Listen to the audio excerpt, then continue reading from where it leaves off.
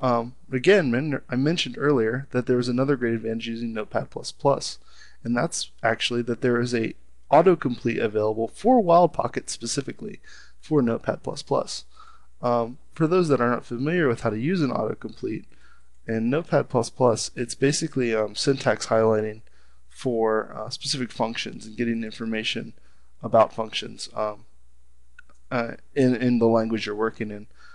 So to get that functionality, what you're going to need to do is if you go to the WildPocket site, go under Community to the Forums, alright, and in the Forums go to the dedicated code sharing tips and tricks. You can find the WildPocket's Notepad++ autocompletion created by me. And you grab that, and it shows a simple image of what this will actually look like. You can see that it's I'm making a simple GUI manager call, and it's actually giving me detailed information about how GUI manager works, the parameters it accepts. And this is really useful for when you're programming on the fly and don't want to go back to look at the documentation. So to install this, all you really need to do is download the autocomplete. As you can see, it's in XML.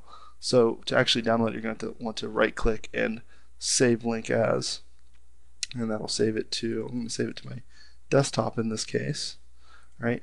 And I try to give instructions about where to save it, which is wherever your Notepad++ directory is, and then the plugins folder, and then in the APIs. So that's, in this particular case, it's my computer, local disk, and then it should be program files, Notepad++, plugins, APIs. And you can see there's a bunch of XMLs for various languages in here. So we're going to want to put in that Notepad++ XML right here, lua.xml. And you're just going to drop that right in to this list here. Okay. Now for a good measure, I usually like to restart Notepad++ just to be sure.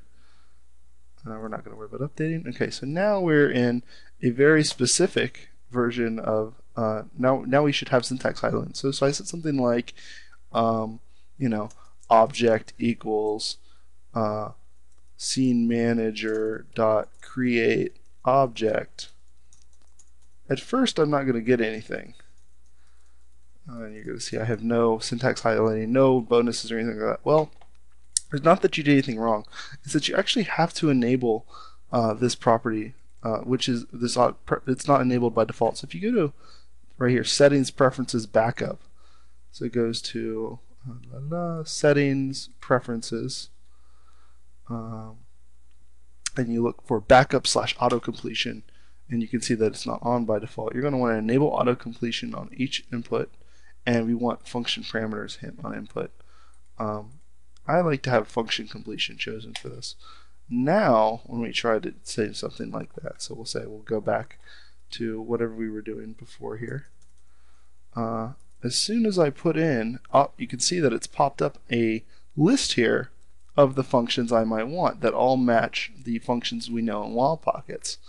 And if I actually put in this parenthesis, you'll see that it's giving me very detailed information about what this particular function does. Create object, file name, rotation, positions, objects, and tries to start explaining them. There is a 400 character limit on these, so they will cut off arbitrarily. So if you do need more information, you can always check out the manual and get more detailed information on that. But generally speaking, this is a great way to get all the information you're going to need for something. So get something like get position. You can click enter and it'll automatically complete it. GUI manager call is one I was using earlier. It's very convenient for making your games in WildPockets. Alright, that's all for this tutorial. If you guys have questions or comments, be sure to drop us a line in the feedback tab on the side of the site. If you just click on that, it'll open up here. If you have any questions, just drop them in the question tab. Problems, praise, anything you like, just let us know.